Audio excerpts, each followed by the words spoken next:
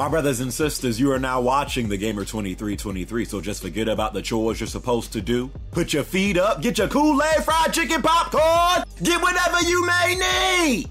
And I hope you enjoy the video.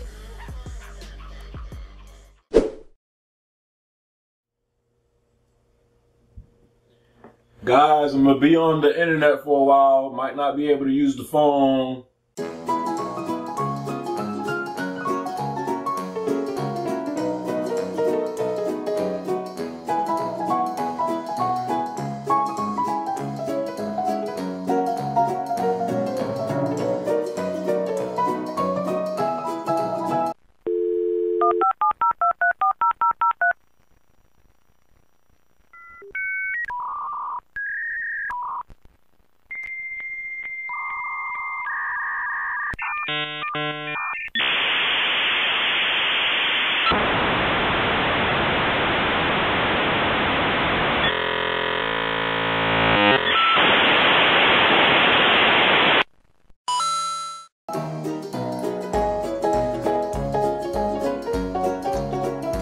Hello? What's up? Yo, are you a real person?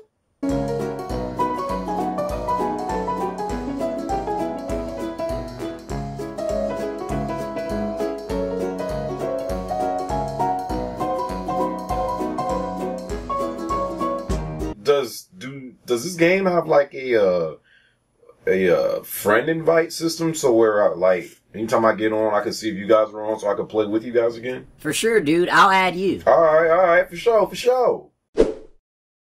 Hey, what's going on, you guys? Wait, are you black? Shut the Oh my god, get off the mic. No one wants to hear you. What's going on, you guys? Shut up, bitch. You ain't nothing but a pussy ass nigga. And I fucked your mother, pussy. Fuck you talking about, bitch.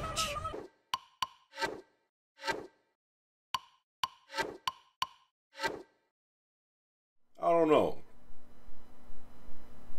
I just feel like,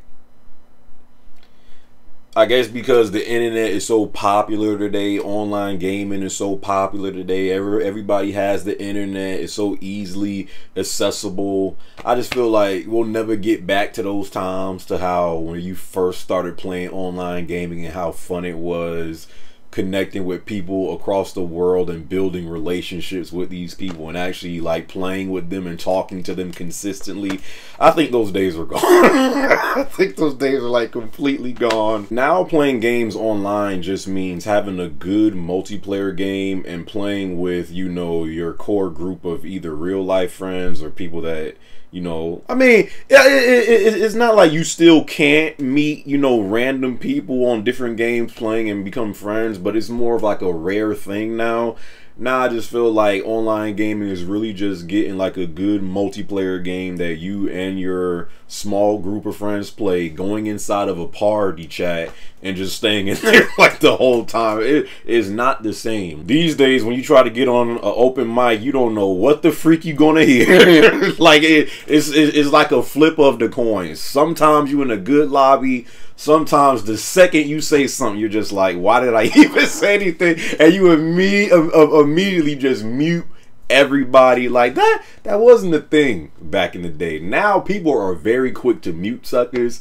And, you know, granted, it's definitely, you know, warranted with some of these players that you come in contact with online, but I guess pretty much most of the glory days of online gaming of what I'm talking about all stems back to, you know, actually talking with these different players, because that's really the whole purpose of online gaming, right? It's to get on your favorite game and, you know, play with other different players that may or may not be as good as you, talking to random people that you don't know in different states or different countries and building online relationships with these suckers and maybe actually becoming friends on these games and playing together, you know. And I just think that today is more rare than anything, because I think when it comes to the level of tolerance that people have now playing with different players online, like the second someone becomes like annoying or they're too loud or they don't speak English like whatever, like people's tolerance level of playing with different players online and actually speaking to them and interacting with them, I just think it's at an all-time low now. And especially for girls too. Girls, I know, get harassed online, especially if you playing a shooter. The second you freaking say a word and them suckers hear you a girl, sucker, you got the whole lobby after you. You know, so I know it's bad for girls in certain games, you know, if you're black. Of course, I freaking lost count how many goddamn times I've been called the N-word online. You know, it's like, I definitely think it comes from, you know, having things like party chat now, and from bad experiences that, you know, people may have had trying to actually, you know, talk to people. I'm just saying, playing SOCOM 1 and SOCOM 2 and Halo 2 and Halo 3, I have yet to, like, that was quality. that was just online gaming perfection, dude.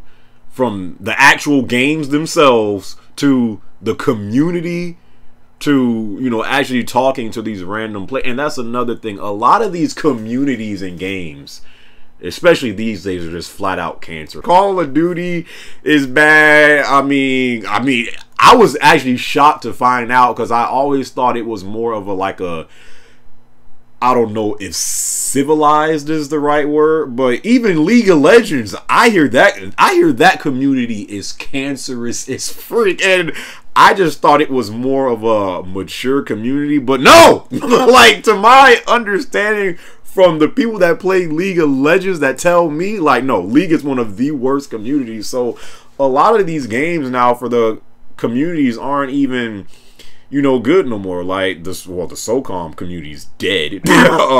Halo community is really not the same, and even for the people that are still playing that game, it's either diehard fans that can't let go, or people that are still playing it saying why the previous Halos were so much better than the current Halos. So I don't remember the last time I was on an open mic just talking to random people and actually, like, became friends with somebody. Like, that's like, those days are gone. I don't remember I think probably the last time I did that was maybe on Halo 3 back in 2007. But as of late, most of the time when I'm playing games online, I either don't have my mic in, or I'm in a party chat and I'm not on open mic. So again, I think online gaming has gotten better in a whole bunch of different ways, but in some, you know, few ways, I think it's just you can't get that same, you know, experience that you got back in the day when you first started playing games online, and that experience you got talking with someone, you know, in a freaking different state or a freaking country even, you know. So what do you guys think about online gaming? Hope you guys enjoyed this video. Catch y'all on my next one. All right, peace.